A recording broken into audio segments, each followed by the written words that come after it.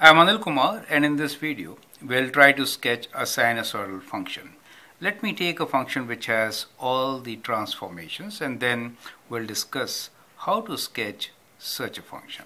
So we have general equation which is y equals to a times sine k x minus p plus q. So let the equation be a particular graph, maybe y equals to minus 2 sine of, let us say this is half, and we have x minus, let us say we have 45 degrees, and plus q, let us take a value of plus 1.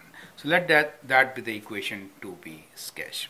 Now as you can see here, we have vertical stretch by a factor of 2, reflection on x-axis, horizontal stretch by a factor of 2, translation of 45 degrees to right and 1 unit up. So this kind of graph we will sketch in 2 steps. Step number 1 for us will be to incorporate all the stretches and reflections, which I say will be kind of y equals to minus 2 sine of half x, right? So that will be our step number 1.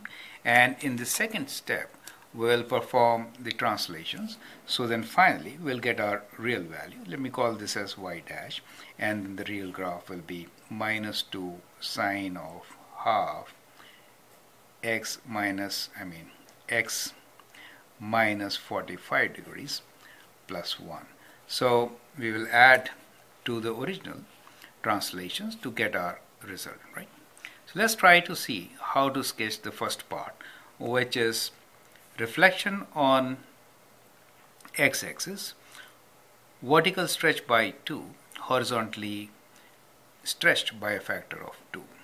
So what we have from the first part is, so that is here, we have amplitude of 2 and time period t will be, since this is in degrees, we'll take 360 degrees. 360 degrees divided by half, which is 720 degrees. So we have a sine function whose time period is 720 degrees, right? So this could be, let's make a big graph here. So let us say that is the coordinate axis. And let's say the graph sine, since it is negative, it starts moving downwards first and then upwards. So we can have a graph which is kind of like this, right? So that is one wave. So this is one wave of minus 2 sine half x. As we have seen, the amplitude for this particular sine wave is 2. So the maximum will be 2, minimum will be minus 2. Time period is 720. Let me label them, right? So this is 360 degrees. Half of 360 is 180, correct? So this is 180 degrees. And then we have 360 plus 180, which is 540 degrees. So this graph is the first part for us, correct? That is to say, we have already sketched minus half. So let me write down here. We have sketched this function, which is here, right? Minus half, minus 2 sine of half x. Now we need to incorporate the translation. Translation is 45 degrees to right and 1 unit up. That is the translation.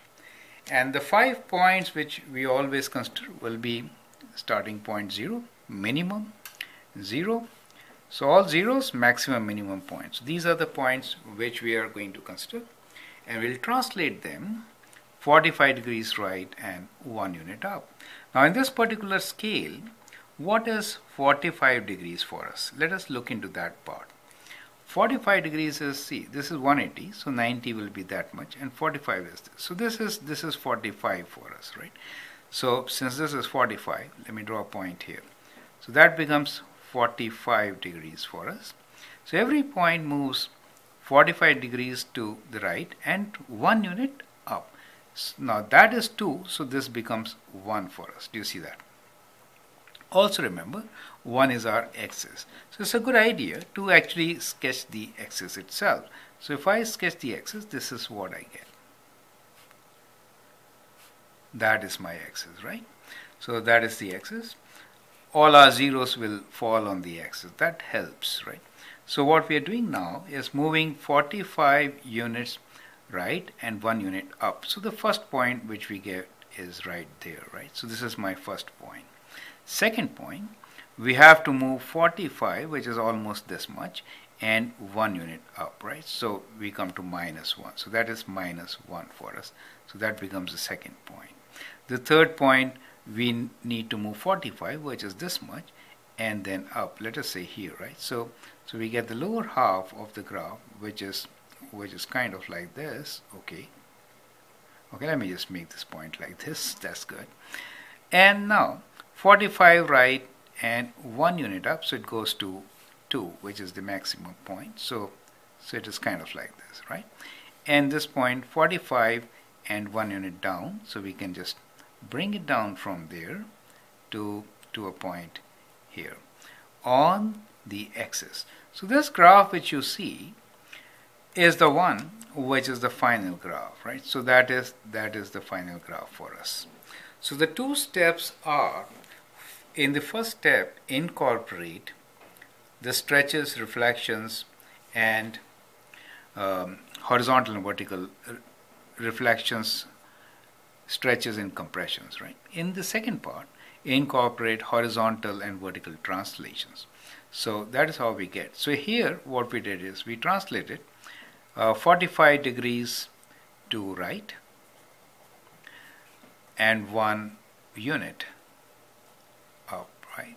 In our original graph, where we had seen reflection, vertical stretch by a factor of 2, and horizontal stretch by a factor of 2. So when you incorporate all those things in the first one, you have taken care of the multiplication part, which is reflection, stretches, and compression. And in the second part, do addition and subtraction, which is translations, vertical or horizontal, right? So in this fashion, you can actually very easily sketch any sinusoidal function. So try to follow this principle and see if it works for you. Thank you and all the best.